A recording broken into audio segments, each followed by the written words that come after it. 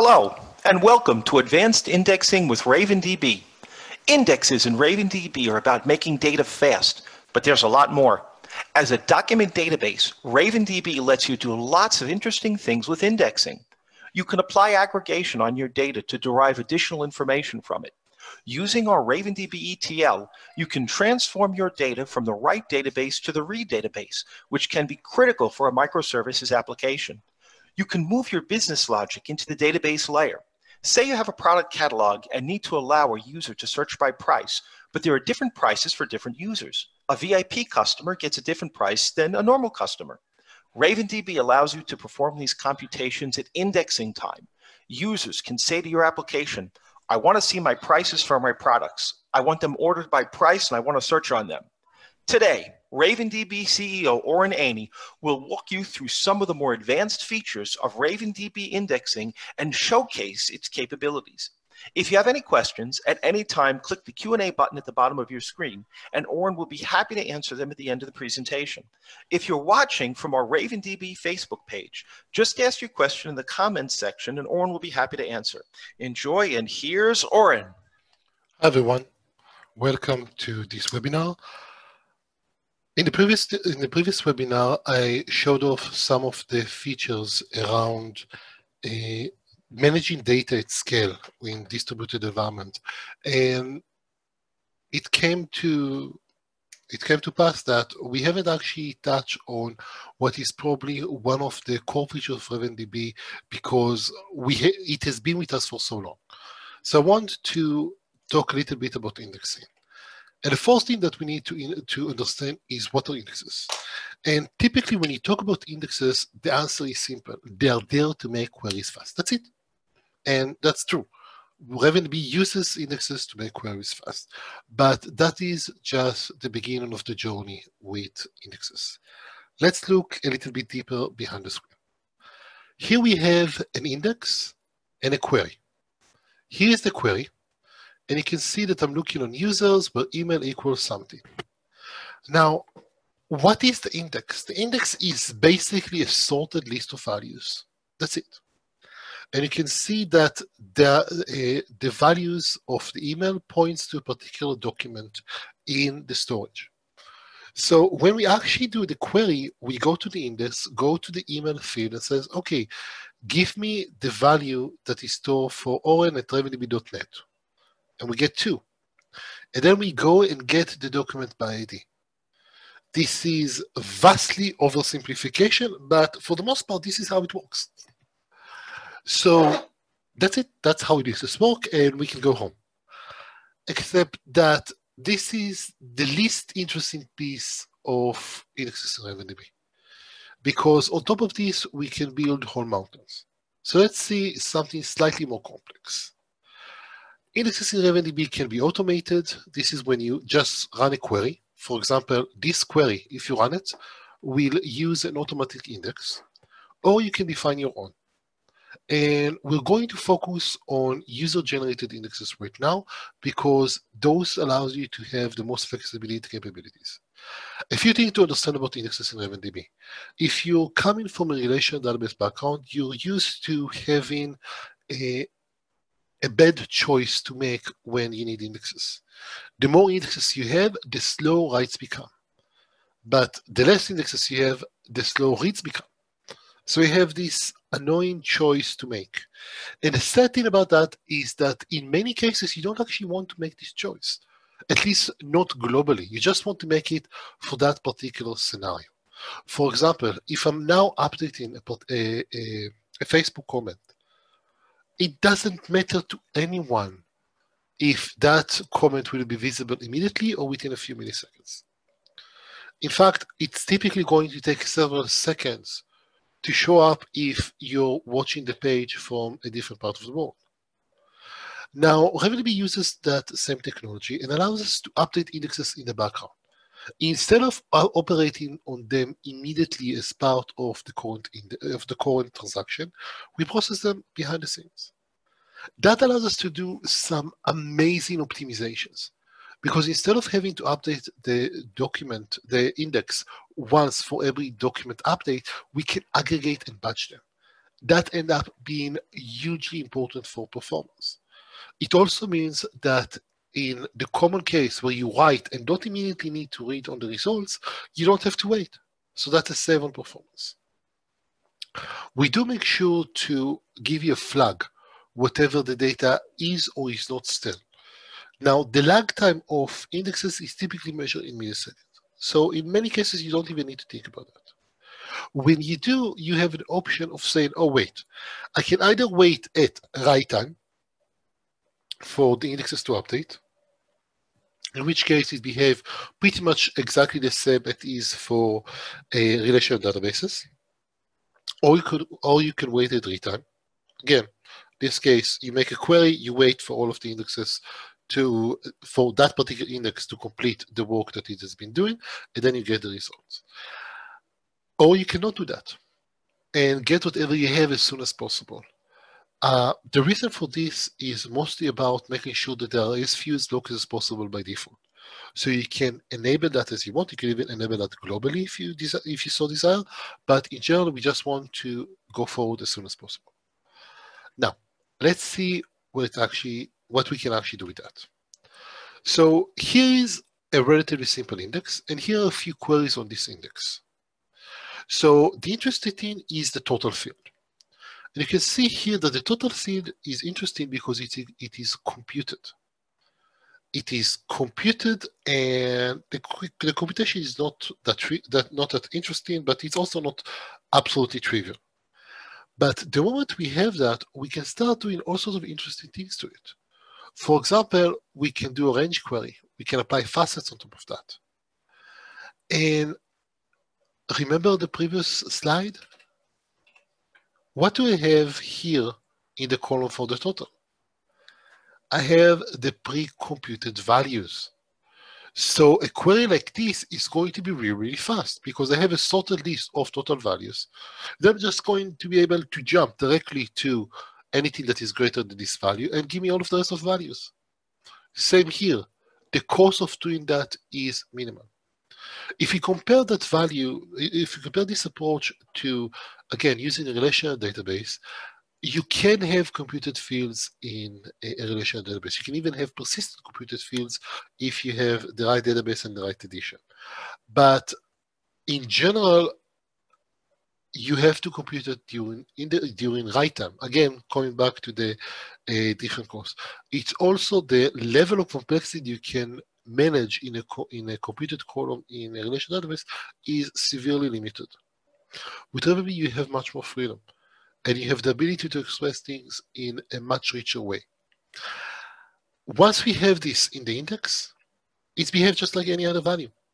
And we can operate that, aggregate over that, and use that very nicely. It means that instead of moving complex computation to query time, in which case we have to evaluate each row or each document that may apply for this particular value, we can do that once, and then queries are fast. The idea of that queries should be fast and we should migrate cost elsewhere is very important to the mindset of RavenDB, because you have a user right now waiting for the page to load. So let's give them the page as soon as possible. Now, so far, we've seen things using link. Here is index definition using link. But we can also define things using JavaScript. Now, there are two reasons why you may want to use JavaScript instead of link. One, you're not familiar with link at all, or not familiar with C#. In this case, JavaScript has become the lingua franca of programming languages. Everyone knows it, very few likes it, but that's the world that we live in. And it's available, it's here, it allows you to do sort of semi-functional stuff. But the key from our perspective, it also allows us to do imperative things, and we see exactly how it works in just a little bit. Something to note about the JavaScript and dates don't go very well together. If you need to deal with dates, it's usually better to use the link syntax because they have a much richer date API. If you want to complain about JavaScript Headline, remember, it was written in 10 days in 95. Okay, here is a good example, or maybe not a good example, of how we can define logic, imperative logic, inside of an index. And what you can see here, I have some business rules that decide what should the duration be. If the mode is refurbished, the duration should be half of what we usually offer. And there is some rules about whether it's our product or someone else's product, stuff like that. Now, this is something that you can absolutely write using LINQ. But there are different cases, and if we have time in the end, I will show some of the more crazy things you can do with indexing, where it allows you to do more complex stuff. More interesting, notice that we don't have the same fields. When using JavaScript, the output is just here. What do I mean by that? The output here is variant in duration, but here, also we have always variant in duration, but we can also add here additional fields. So I can say result.color blue. So we have some way of doing dynamic fields in JavaScript because JavaScript is a dynamic language. Now, I'm not sure, this is business logic. If you have a lot of need to query, then it makes it very easy to shift course to indexing time. Now, we have a question, whether it is possible to define the JavaScript indexes in an external file so that we could write tests against them. And the answer is yes, but that mostly depends on you. So the whole idea is that you can define your indexes however you like. And the typical way that you deploy indexes is by creating something called inheriting from abstract index creation task. And the JavaScript has a class there, and you can pull that data in that class from a file, and then test it easily like that. Notice that the JavaScript engine that we use is 5 plus something such as the arrow function, so don't expect the latest and greatest JavaScript things, and you should probably not need them. Anyway, something that is important, if you push too much business logic into the database, you are going to have to deal with how do you test, how do you deploy, all of those sort of things, and that matters. I haven't thought actually about talking about index deployments, but the whole idea with doing that is that the typical mode in which you deploy indexes is something like this. In this case, this is a time series index, but you inherit from something like this in your code, and you define, in this case, we're using the LINQ syntax. There is also something here for C#, and this is inside your code. It allows you to store the data in source control. It's version alongside with your application. And during development, usually at startup, you would run through all of those and says, oh, just generate those indexes. In development, in production, you typically have a button, okay, let's redeploy indexes or something like that. Now, let's talk about something slightly more interesting. I have a price that I need to set for products. Now, different customers have different prices, and each product may have different rules for those customers. And at query time, I want to be able to query and order by and give me all of the items in the food category that has the best price for this particular customer. And you can see that the actual logic here is trivial. Okay, let's apply the discount for VIP and gold members. That's it. But the key here is that at query time, I get to select which one of those fields I'm going to use. If this is a gold customer, I'll use a gold, VIP, etc., etc. That means that now, instead of having to deal with, oh, now I have to run this computation during the query based on which type of customer it is, and this is expensive, and how do I do ordering, and all bunch of stuff like that, this is just there. Just select the appropriate field to run and run with that. This makes things very easy to work with. And some cases, the selection of the field that you want to query is going to be quite important to the actual query that you want.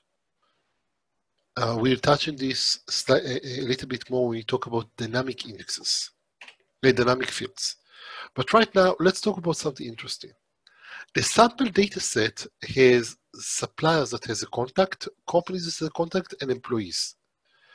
But contacts has a full name or just a name, but employees has a first and last name. I want to be able to search for people from across these three different collections. And I don't know how to do that.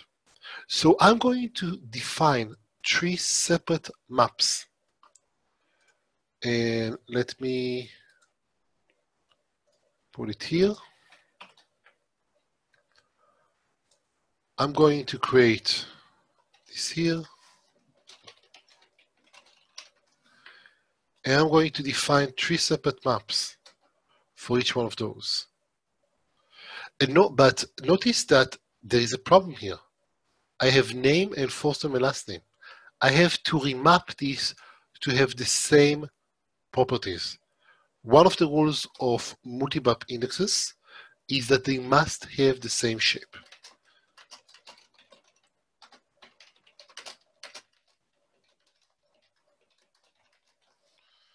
Now,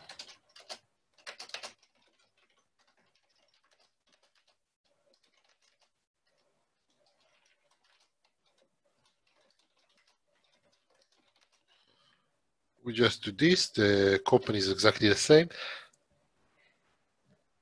Now it's going to complain. Why are you complaining? Yes, because I forgot to close. Okay. Now let's look at the terms on the index. There should have been some terms here. Yes, it would be really helpful if I spell things properly.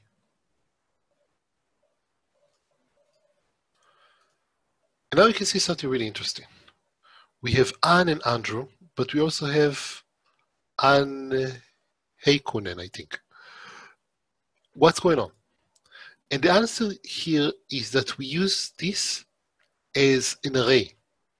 An indexing array is when we are indexing arrays is when we have something like that, and we index each one of the values in the array separately. We touch on that slightly later. We can say, oh, you know what, I want to break this apart so I can index this properly. So now I'm using full text search. And now when I'm looking at the terms on the index, you can see that all of the terms has been broken. Now let's search for King, and here is an employee. Let's search for Diaz, that's a supplier that has this particular contact. I'm going to go back here and expand. This thing, this sorted list, here's where you can see it. Here's the sorted list. And when Raven wants to search for Diaz, it goes and says, oh, what has the value of Diaz? And that says supplier 10A, and then you see that. Where are we? Yes. Okay. So the interesting about this is that I search for supplier, I search for supplier, I search for employee. I can search for all of them, and notice that I'm getting all of them together. This is a polymorphic query. I'm getting suppliers, I'm getting employees in the same location. If I'm querying that from my code, I have to make sure that this and this have the same common interface or something like that. Or I can do some sort of projection. In this case, I have this, assuming that they have something short. And Felix is saying, yeah, the index editor really has a problem with sometimes duplicating character. Thank you. We will be fixing that. I know. Flores is asking, how would you handle more complex pricing situations like price lists and quantity-based pricing? This is a great question. So let's try to answer that. So form P in docs.products.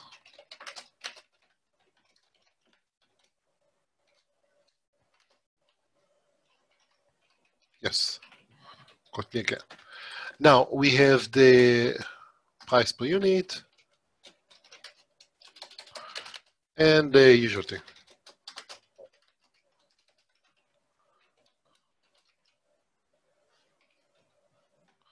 Now, interesting enough, the question is, what happens if I have quantity-based pricing? That's probably the easiest thing to do. So,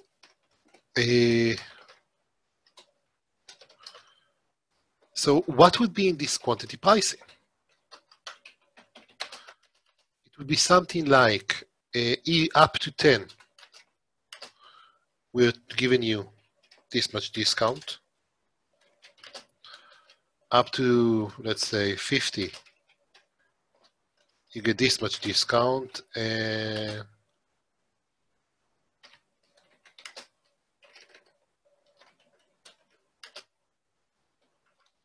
something like this. And now, I want to be able to query that. So the way to handle that is actually really interesting. I'm slightly jumping ahead. I'm going to say here. Now, what I have here, I have quantity pricing, create field,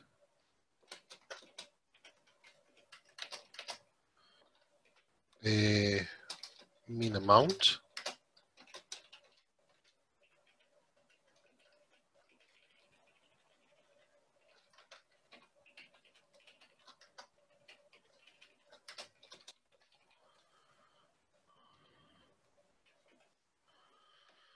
and that's the way to handle that. Now, what's interesting about this, let's assume that the price is 10. This is going to generate the following fields. And this would be, let's say,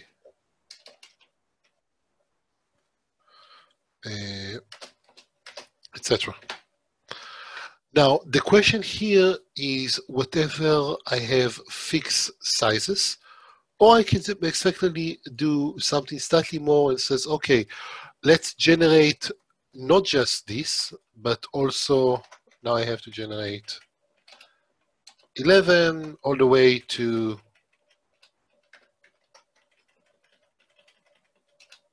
20, where the value goes, let's say like this.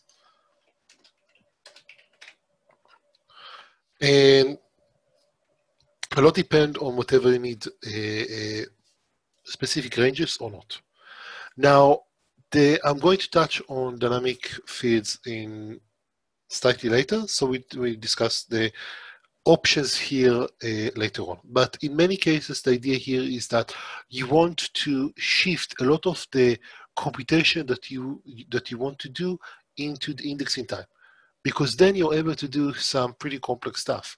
For example, it may be possible that for the quantity that you have, one product has better price, and you want to sort that, you want to offer that to the customer directly. Those are things that tend to be really, really hard to do. If the complexity of your pricing strategy is really high, that's something that needs to be discussed externally.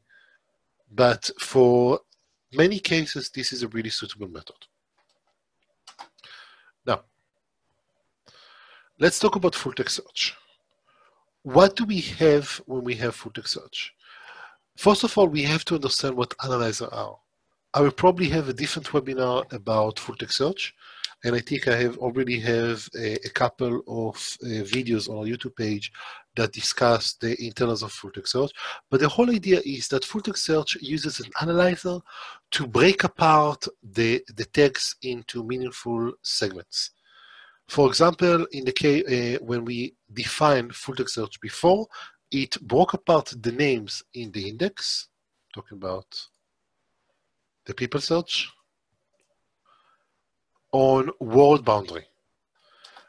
when we define filter source, the default that we use is typically the standard analyzer, which is somewhat more complex than word boundary, but in conceptually, that is what this is doing. Notice that we also have here an array. And exactly as I said before, each one of those would be passed to the analyzer to be analyzed independently. Each one of those would generate terms independently. Now, let's say that I have this in my index, and I'm passing this value, Oren at RavenDB.net. The term from this is going to be one, Oren, because we have this split that gave me two values, and then RavenDB.net and the full value here. Notice that this is an array. This actually should be an object array that contains a string and a string array. So the idea of breaking this apart also works for nested values. RavenDB also allows you to define your own analyzers and specify more complex things there. This gets more deeply into the realm of Lucene than I want to touch in this webinar. We'll touch on that on a later webinar. Now, let's talk about something really complex. We're taking the previous examples and showing you how you can query across vast number of fields in order to find the right value. And this is actually really, really interesting. Because if you look at that, I'm saying I want to find an order by first name, last name, the order number, which is typically unique, the email, or the split of the email. So this allows me to search by the company email. Or Smith has left the company, but John is still working there, so I can typically get it as well. Payment identifier. So basically, I can get everything through this. This is actually something that we use in production. This is how I find customers, and it's really, really useful. Look at this. If I'm searching for Bob Smith, then I will find anything that has Bob. I will find anything that is Smith. If it has both Bob and Smith, I'm able. This is going to rank higher than anything else. This is a very natural way to find information, and the alternative to this would be form that has a field for each one of them. And that's just really annoying to try to figure, oh, wait, what is this value that the user gave me? Is this the order number that I gave them? Is this the payment identifier from the credit card company? Is this the license ID? Sometimes you can tell, but sometimes, okay, this is just a random looking string. I can just figure it out and run with it, and I get the right results. Geospatial queries, they suck. They suck because they tend to be non-intuitive. So let's talk about how RavenDB handles that. First of all, here is a query, and give me all of the order that shipped into a particular area, which, if I'm not mistaken, is somewhere around here, I think. And no, sorry, somewhere around here. That's the different one. It's very sad for me that I can look at these coordinates and guess where they are. I think this is around Seattle. And the interesting is, this is how you define a spatial field. You give it a point. You can also give it a shape using a WKT, but the basic idea is that this is how it works. This is how it goes. Now, what happens when we have a spatial index? Well, what happens is that we divide the world into squares, and then we divide it again, and again, and again, and again, and this looks something like this. Here we go. Here we go. So you can see here that here is 6, and here is 6, and 6, 9 would be somewhere around here, because again, the grid goes down and down and down and down until we get to a particular location. And the more values you have here, the deeper the resolution becomes. So we can do something like this, and here all of the things that were shipped into Buenos Aires, I think. Yeah, all of them are to Buenos Aires. And if we reduce the accuracy, we're getting now, it is Buenos Aires, it is also still Buenos Aires.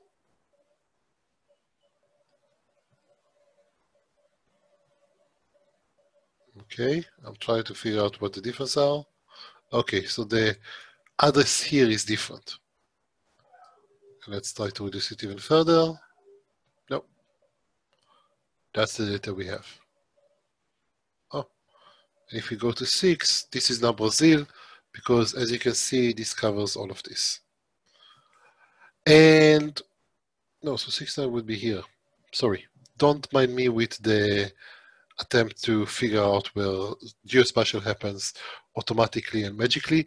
This tends to be non-intuitive because if you have a value here and a value here that are very near on the map, they may be very different from the point of view of the spatial location that we have indexed.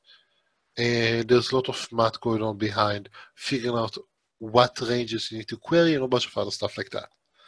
The good thing about it is that you tend not to need to think about that. RavenDB handles all of this complexity. You can do queries on circles, you can do queries on give me everything that touches on a line and a bunch of other stuff that tend to be interesting or not depending on whatever you need special features. Now, let's talk about something quite interesting. Take a look at this index and let's think about what it does. This index allows me to search a document using a different document data. Let's see how it goes.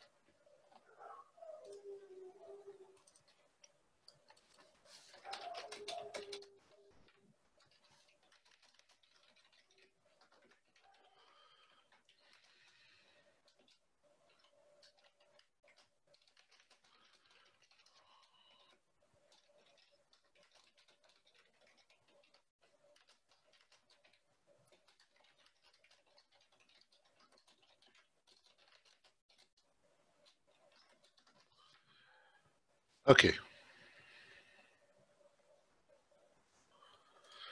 And now we can see something really interesting. There are two managers in this data set, Andrew and Steven. If I'm searching for Steven, I'm getting some result. If I'm searching for Andrew, getting other results. Now, this works, but what happens if I go and here is Steven? I'm going to change his name to, let's say, Stu.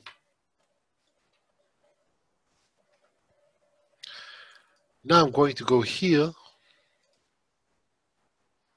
and I actually have Steven here, which is interesting.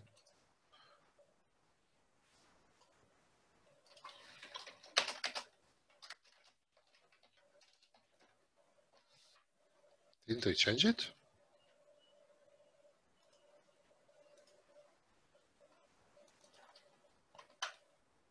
Okay, that was not how the demo was supposed to go.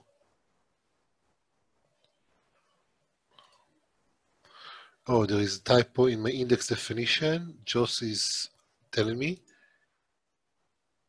Where is that? Oh, yeah. Oh, yeah, yes. Sorry, that's kind of important.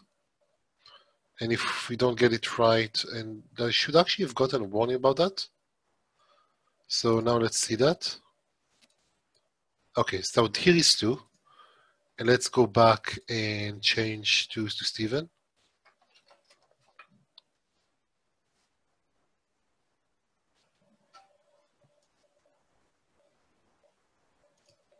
So nothing matches Stu now. Everything matches Steven properly. Josh, thank you very much. That was very helpful. I would have been stuck on that. That would be very annoying. So interesting thing happens. First of all, when the manager is updated, this gets re-indexed. And that's huge because it means that you have the ability to ask really interesting questions. Or give me the orders for all of the, give me the employees whose cars is blue. And I can do that. And it doesn't have to sit in the same data. And RavenDB is in charge of actually doing this update. Now, something that we have to understand in this case, there is a downside. And the downside is whenever the reference document changed, we have to index all of the referencing documents. So whenever Stephen change, we have to update Michael, Robert, and Anne. And if there is just a few of them, that's great. If there is 200,000 or 2 million of them, that's less great. Then again, it also means that RavenDB is able to do that incrementally. So when the moment that Stephen changes, we would update Michael, Robert, and then we update Anne in the next batch. Notice that in any case, this happens after the fact. You will get the, and we can actually see that very nicely. I paused indexing, and let's go to employees. And your name now is Morgan.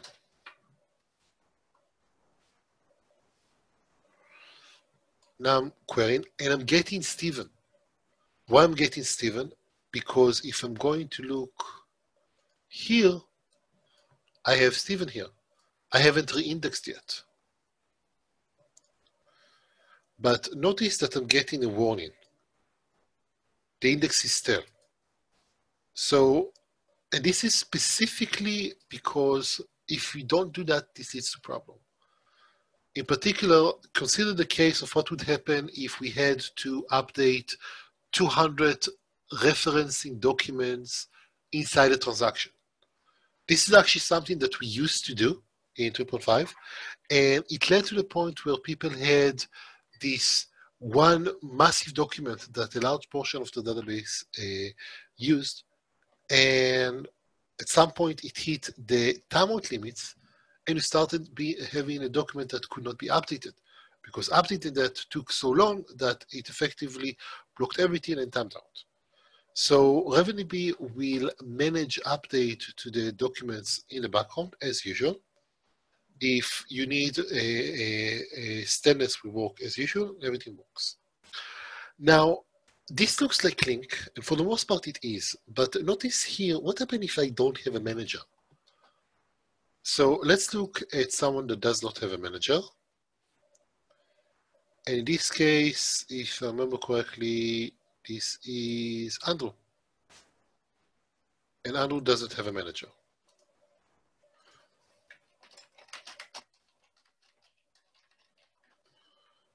But it is indexed. But the problem here, this is going to return null, and now we have an unreferenced exception. Let's see the raw results. We have just name here.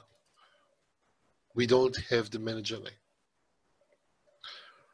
And this is because even though this looks like link, it's not quite. The indexes inside of RavenDB are using a null coalescing by default, which means that if this is null, the entire thing is going to return null and you're going to get no result back. So in general, in indexing RavenDB, you don't really need to worry about, oh, how do I handle nulls? You can just ignore that and everything will work. Now, I already shown you some part of that, which is using create field in order to generate dynamic values. In this case, I'm using attributes, and this is a dictionaries, and I'm basically just saying, okay, key and value, each one of them generate an attribute that I can query on.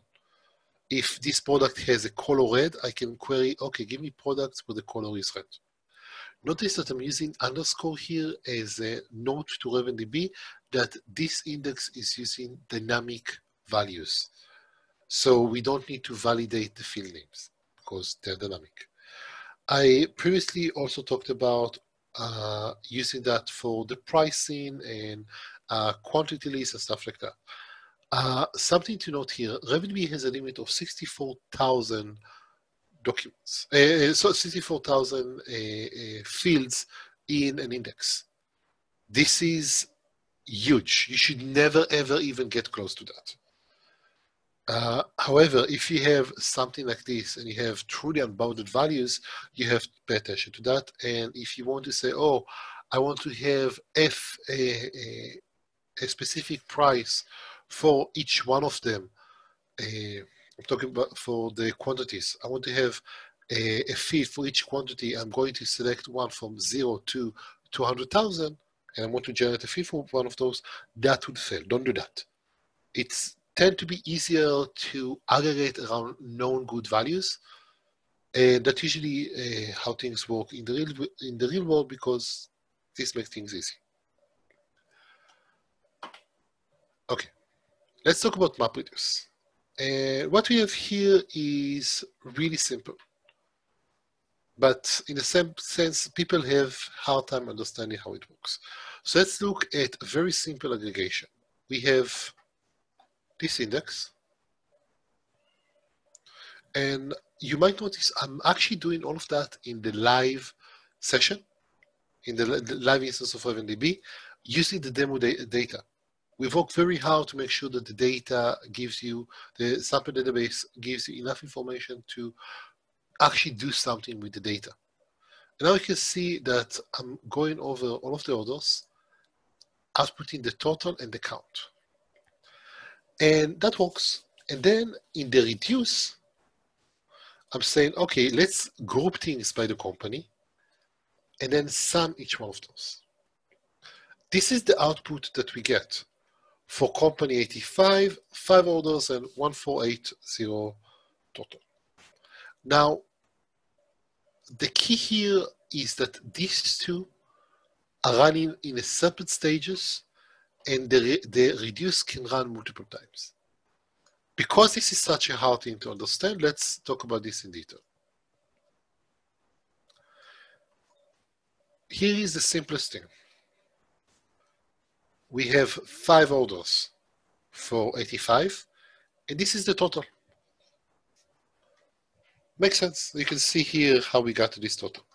We run the reduce on all of those values to get the final result. This makes sense. Now, let's make things slightly more interesting for us.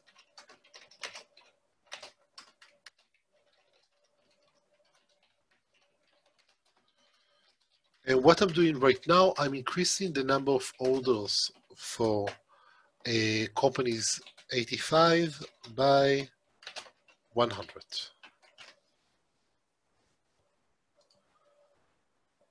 And now we have hopefully enough to discuss things in detail.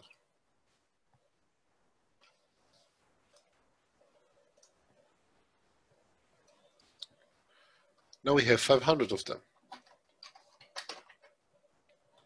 which is good. Notice that, again, this is the total for this document. The whole idea is that I'm running these things and these things while I'm indexing. So I did a computation on each order, and then I aggregate all of them together. And let me just go back here. And this gives us the right results. Now, let's go and add some more data. And again, now we're going to move from 505 orders to 50,000 orders. And we'll let it run. This is actually quite amazing. This is the live instance, and it's a really underpowered one. Okay, so now let's go back.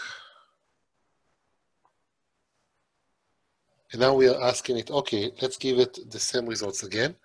But now notice that we have 50,000 results in the index, in the for companies 85. And I think that we confuse it with, this UI not really meant for when you update an existing value where the state change. And now we can see something really, really interesting. Here is the result as we expect, and here is the total. So here are the map, and here are the map results. Makes sense? Now we take the reduce and run it here. Also makes sense. But we have another 70 like that. So we take this and all of them, and run the reduce again over these values and these values and get to this final value. Make sense? I hope so. So the idea here is that the moment that we started doing that, we get, at some point, we get too big. And instead of doing just one reduce stage, we do multiple. And at that point, it means that we have a really significant benefit, because adding a new order right now means doing the following. Run the map once and add it to this location. Run the reduce on this one, run the reduce on this one, and then you're done. So in 2 stages, you got the tally. Now, we have a question from Bento. Is it possible to make a map reduce with the average sales over the past 30 days? And the answer is somewhat yes. The downside of using a map reduce in the way that RavenDB does that is that we need to understand the data. We need to understand what are we querying on. So let's build an index for profit per month, because that's easier, and then discuss sell monthly. Then discuss how this works in more details. Order.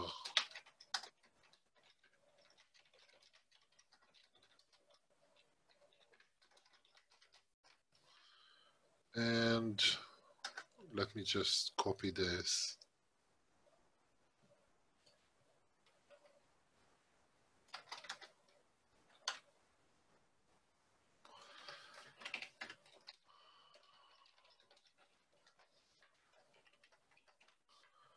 Now, form result in results, group result by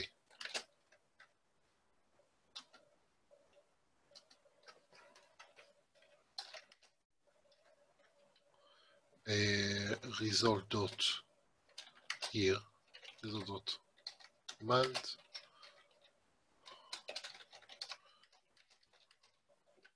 So what we're doing here, we're saying, you know what?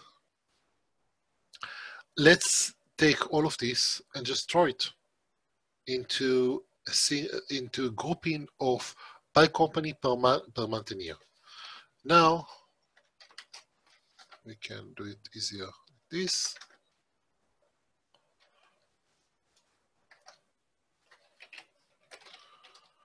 Company, year and month.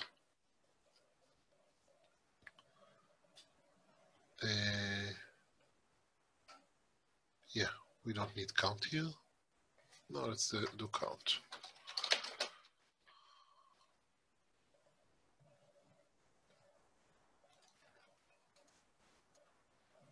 One second. Select new.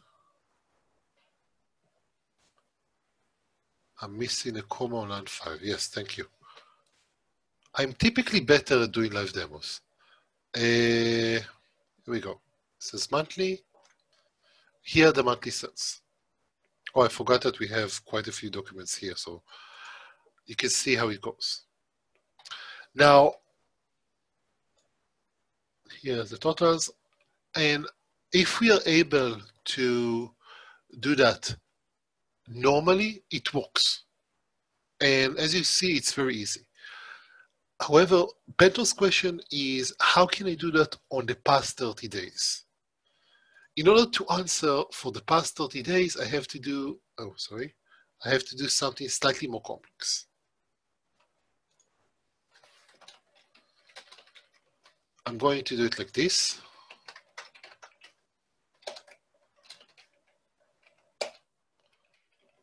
Or I could just do this.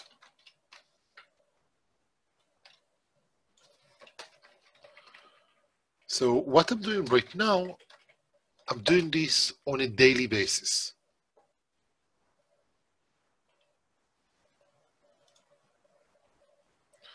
And here are the results on a daily basis. And there seems to be some days where we have some interesting sales, but for the most part, it's not interesting.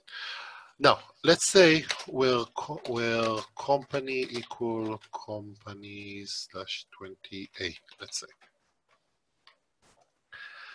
And date between 1996, 07, let's say 17. And let's say,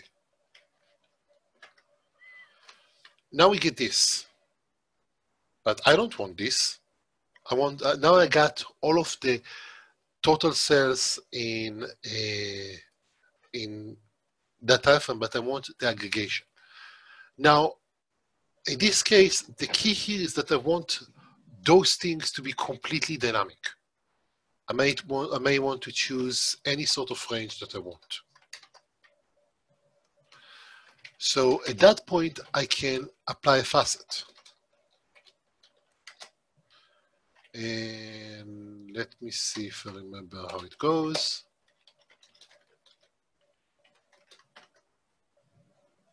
No, I think that I know that sum exists. And the sum is, okay, I had 14 cells and this is the total value for that time period. Let's see if that makes sense. Sort of. If we do this, and okay, now average, okay, that was average. And that's how you can do that on as a query. So let's do in MapReduce the computation on daily basis. And that gives me, no, okay, now I need the last 30 days. Okay, now I'm going to do the work on query time. But the work that you need to do on query time is now, instead of, oh, I may have, 50,000 orders, now I have to process 30 daily records, which is much, much, much cheaper. On the other hand, the whole idea is whatever you need past 30 days or past month. If this is past month, it's much easier for RavenDB. If not, you use this and this still works. Okay, so this is simple MapReduce. Let's talk about something slightly more complex. Take a minute to look into this code and let's understand what's going on.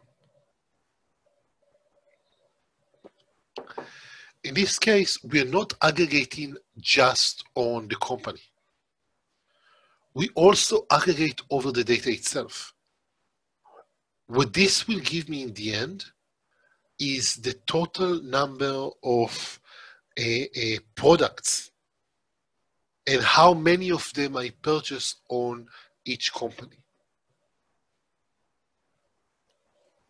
Take a minute to understand how this works. I'm not going to demo that because I'm going to demo something even more interesting than this guy. I want to do product recommendations. So let's see how it works. For each orders, let's go for each of the lines and get the product and get all of the other products on this order that are not this one. Now I'm going to reduce the result by the product, aggregate the total sales for this particular product, and then I'm going to do internal aggregation by the related product, sum the total times this was bought with this one, and here is the total that we have. And also for fun, let's order that by the most interesting products. Let's see how that works.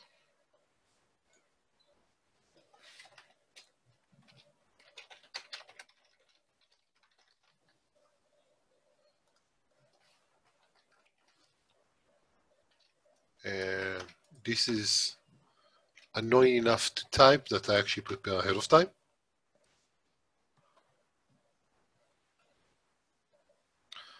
And this is now running.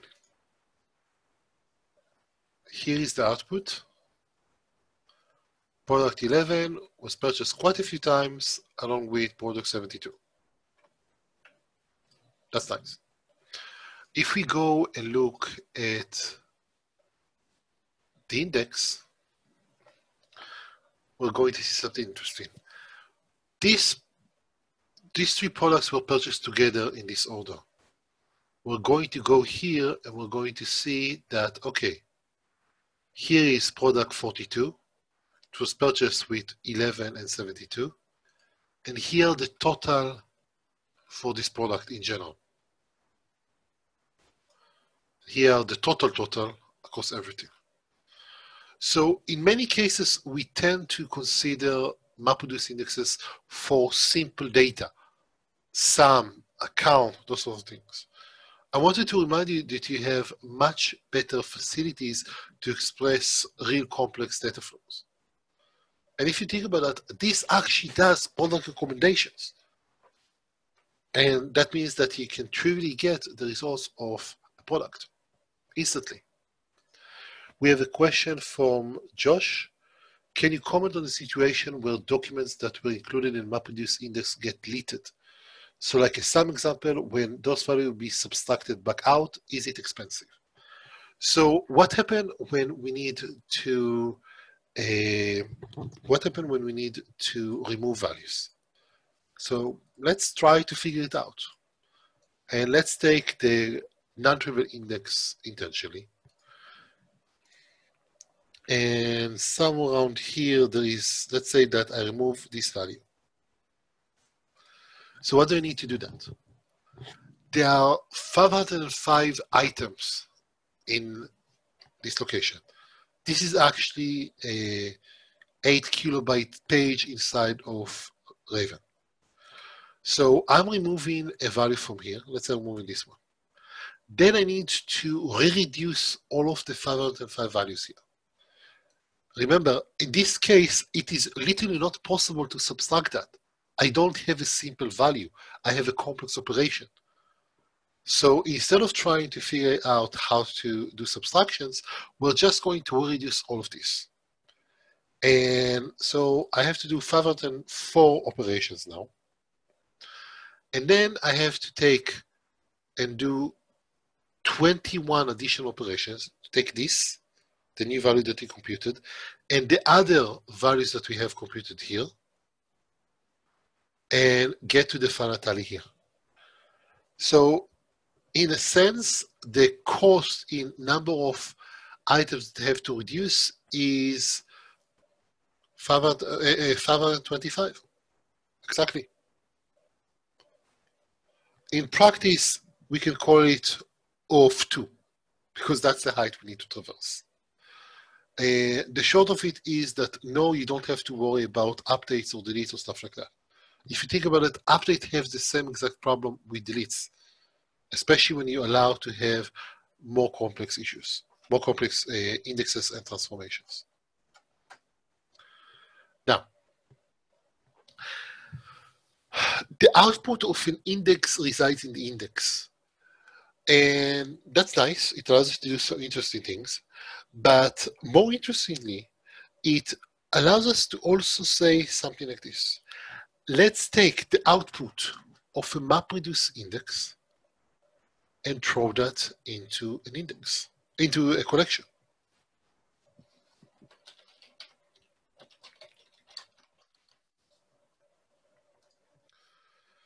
And what this is going to generate is this index with the values. Now, you may say, why do I want something like that? And the answer is that if the output of the index is a collection of documents, I can do other document stuff to it. For example, I could build additional MapReduce on that. If you look at the sales daily, I have sales monthly and sales daily.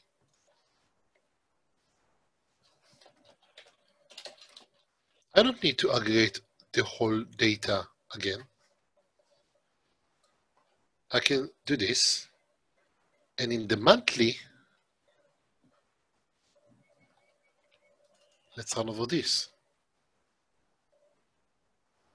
And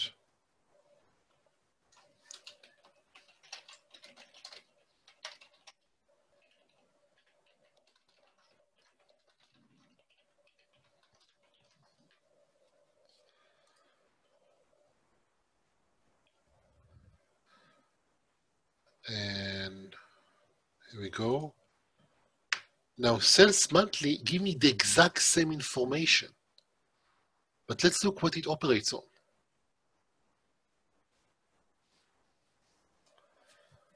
It's operate on this.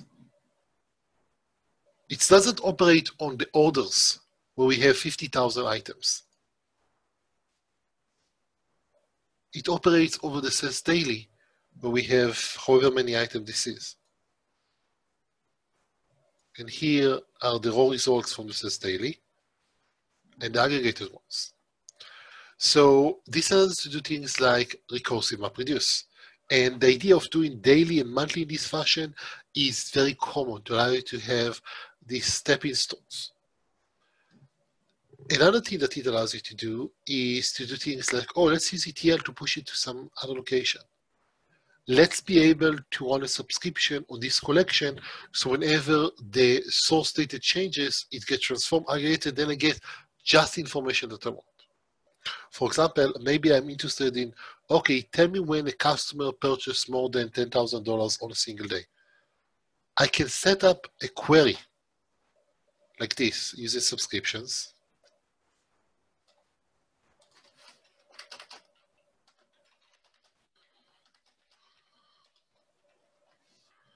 And let's see if I have, okay, good.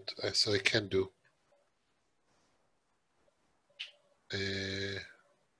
Sorry, let's say count more than 10,000. Okay. So we can see here that here is a customer and I get some of those. Now I can save this and set up a subscription to this. And whenever there is a new order on a customer that purchased more than 10,000 orders today, I can react to that immediately. Another thing to notice is that we also have this reference to results collection. What's that? Let's look at this. In particular, let's look at this. The ID that we have here is effectively random. I have no idea how to deal with it. But in many cases, RavenDB has a lot of features that touch on the ID of a document. So the whole idea is that we are able to say, you know what, I want to have some way of referencing that in a consistent fashion.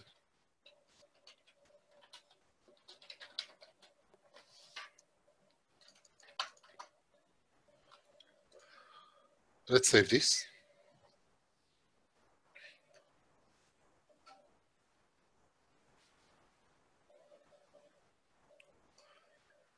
Here are the product recommendations, but now I want to get the product recommendation for product 9A. And I can get it here, Now, why does it matter? Let me show you why. From products, and let's say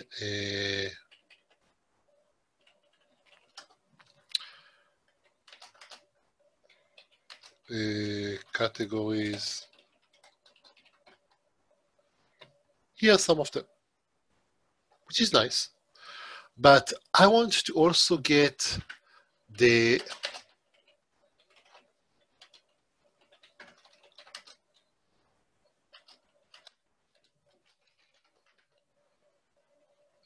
I want to also get the related products.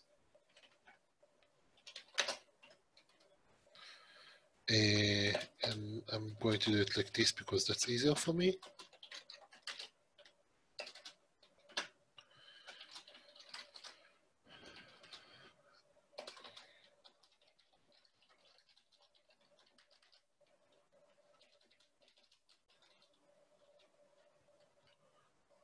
And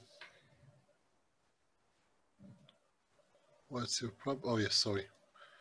I wish that there was some consistency between C# and this.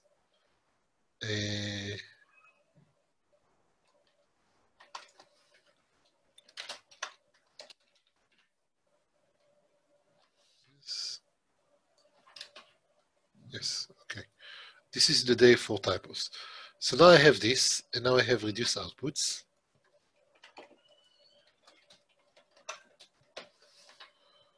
And here the related. And in slightly more work, I can get all of the related documents and work with them. I have to do a flat map here basically to extract those. And now in one query to the database, using the fact that I have a consistent naming strategy here to refer to the actual results, I'm able to pull here the related products in this category. And let's also pull the products that I should recommend for them. Okay. Now, this is a 5.0 feature. RavenDB allows you to define counters on documents. Counters is a value that is stored outside of the document itself. It is meant to change rapidly, concurrently, and all of those sort of things. For example, a file download counter is a really good example of that. It's very common that two users will download the file at the same time and want to increment that concurrently and in a distributed fashion. The problem with doing that is handled by counters. I talked about this in previous webinars. It's covered very well in the documentation. The new feature in 5.0 is that now you're able to index on the counters. And you can see here that we're saying, okay, let's go over all of the file downloads counters. This is the collection of the document. This is the name of the counter that we want to index. And we're doing this. And we can load the related document and everything works as usual. The idea here is that now you're able to say, okay, show me the most popular values for some time frame. Show me the file that was downloaded the most times and fetch the data from the counter itself. Now, the issue here is that counter may change very rapidly. If they change very rapidly, they would have to be indexed each and every time. So notice that if you're doing that and you actually have rapidly changing values, it may create some load on the indexing infrastructure. This is going to be isolated in its own thread. It's not going to impact anything else, but be aware that there is some resources that are going to be consumed here. In the same manner, this is again a 5.0 feature. We have the ability to query or to index over time series. Now, we already have the ability to query over time series. That's time series queries. And I'm going to have a full webinar just about that later this month, I think. But the whole idea here is that now I'm able to do this sort of aggregation to give you on an hourly basis, get you the average value and output it out. From here, I can pull another MapReduce. I can do aggregation across series of values, across many documents, those sort of things, and allow you to do some really interesting things with this information. Now, something to understand, indexes are orthogonal. That means that all of the features that we have on indexes, things like full text search, analyzers, boosting of values, all sorts of things are available across everything. You can have a multi-map of documents, counter, and time series, and then apply a reduce across everything. You can have a index on time series that end up doing spatial index. All sorts of other stuff like that. And the whole idea is that this is built in such a way that you can compose them as you wish. There are a bunch of other things that I would suggest you look at. I don't think that I have time here. I think that I'm already out of time, and it's very great that I can do that on a webinar form, because then I have no one saying, oh, we need a room. Suggestions allow you to fix spelling mistakes. Highlight shows you where things are if you had if you've done a full text search. Boosting allows you to select exactly how you should rank your queries. There is this thing that allows you to do event sourcing with RavenDB indexes. I'm going to give you just a little taste of that. I will warn you up front, it's non-trivial.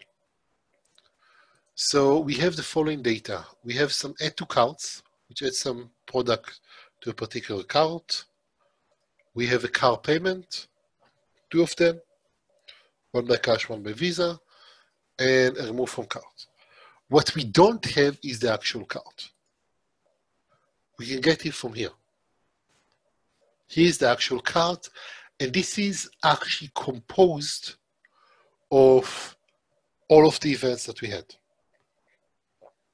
Breathe deeply, this is what we do here. So for each of the add item to cart, we generate a cart, which nothing on the page, it has, this is the cart ID, and here are the products that I have here. For remove from cart, I have negative quantity, same thing here. Pay for cart, I don't care about this, but I'm saying that I paid for that. So far, so good. Now, this should probably be this, actually. So it bugs me to see that. Right result, everything is okay. Now, so let's see what's going on here.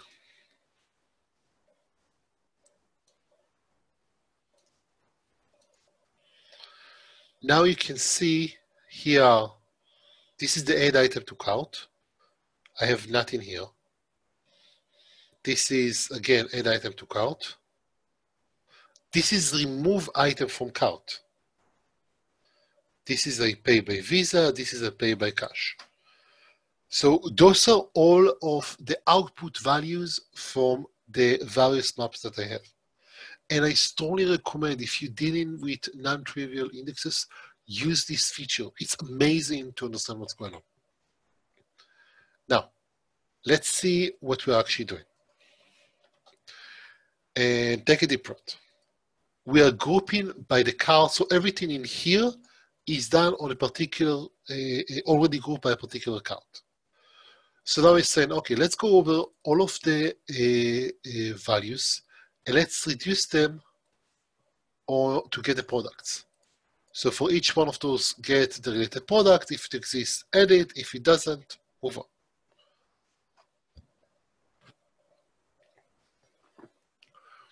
Notice that we handle the case of if there are two different prices for the same product, we're going to remove it. Everything works. After we have done this, we're finding if there are any products who has no quantity, so we remove them. Otherwise, we increase the total due. Then we figure out how much was paid in total on each one of those values. We compute the total paid, and that's basically it. There is nothing really complex going on here. And thank goodness for that, because debugging JavaScript is not a nice thing to do. But what this allows me to do is to generate events directly into RavenDB, define some transformation process that go over them, and ultimately the result. And remember, I want to be able to index and do searches on cards, no problem.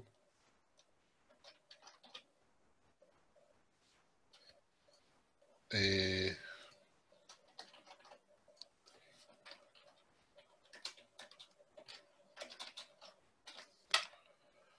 we go.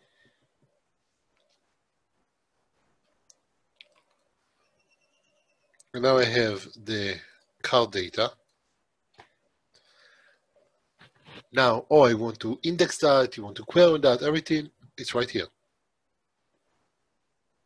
And here's the card data reference, which has that. As I said, everything is orthogonal, you can compose everything. Hopefully I didn't scare you too much with the last feature. Now is the time for questions. David, do we have any questions on Facebook? No questions on Facebook. Okay. So Ryan is asking, are there examples of this event sourcing index in C#? Yes.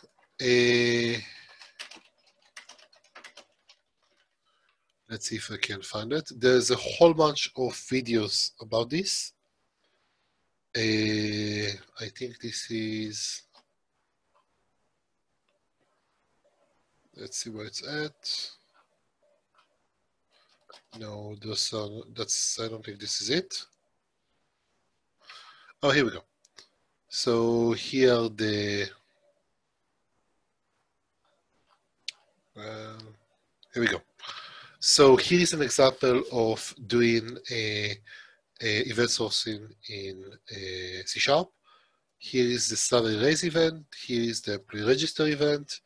And you aggregated everything to get you the total values that we have.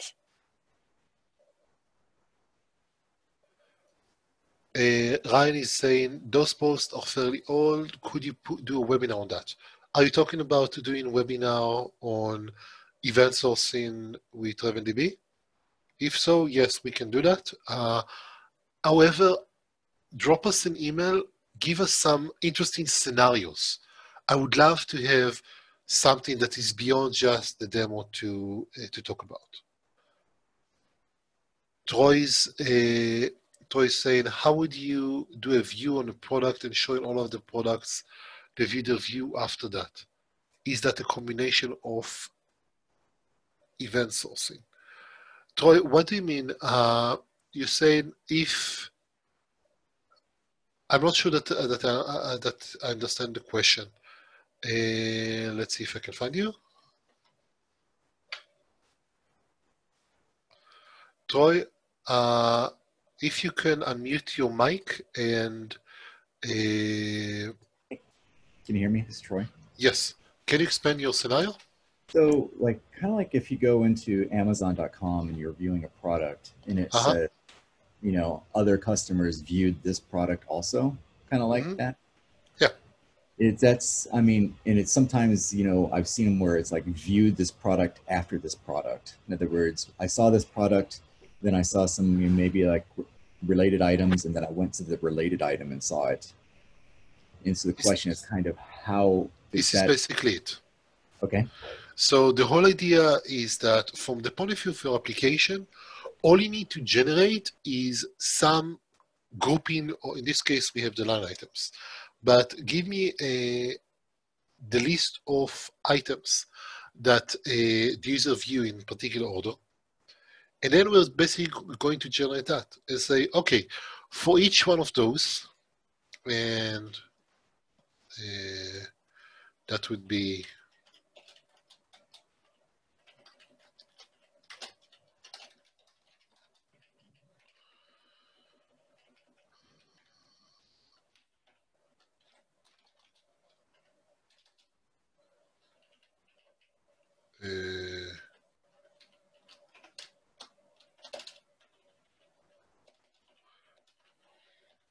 that would be something like this.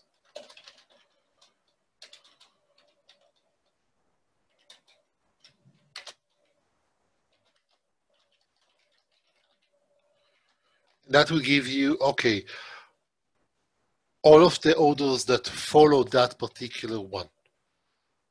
Because you have that, and the rest is basically just the same, and you get the appropriate grouping. Now, the whole idea is that you can do that. So, okay, assuming that you have this particular scenario, you may want to say, okay, I want to see the other 3 products that you saw afterward, you search for afterward. Given that information, you have a list on per user, what are the searches of the products that they viewed or looked at, and that gives you enough information to say, okay, given that information, I'm going to output for each one of each user. So it will be something like this.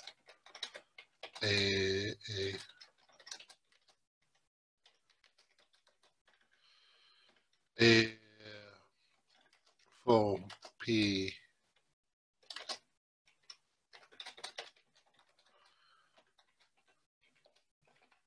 now, next 3 items, and then you output that. And from here, you basically just do the same thing here.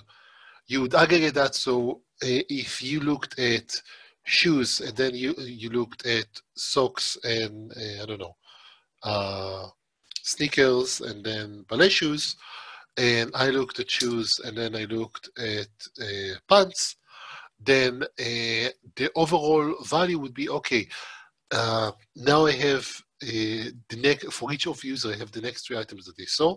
I'm going to aggregate all of that to give you the most common items that were viewed after this particular product.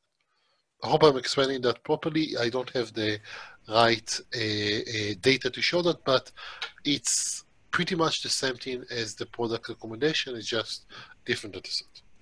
Yeah, I think that last that you mentioned was right on target. Okay. Thank you, guys. Any more questions you would like to answer?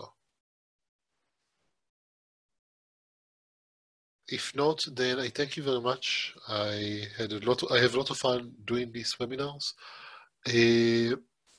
One thing I would ask you, please give us feedback on what topics you would like to talk about. I consider all of the things that we have here are 90% of them are things that we had for a decade. I don't consider them new. I don't consider them newsworthy. And the problem is that in many cases, people come to me and they don't know what they don't know.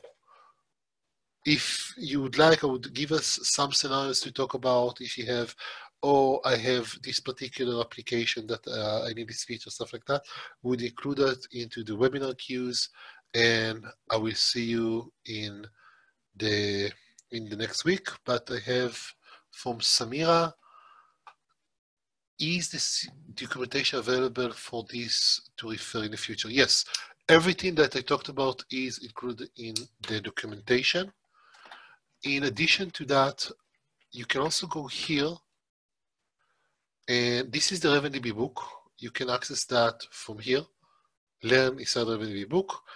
And I'm covering a lot of ground here, talking about all of those additional things. And in addition to that, all of these, no, this one, not the cloud, this is just the usual one. And this is all covered around here. So again, come see us next week. Thank you very much.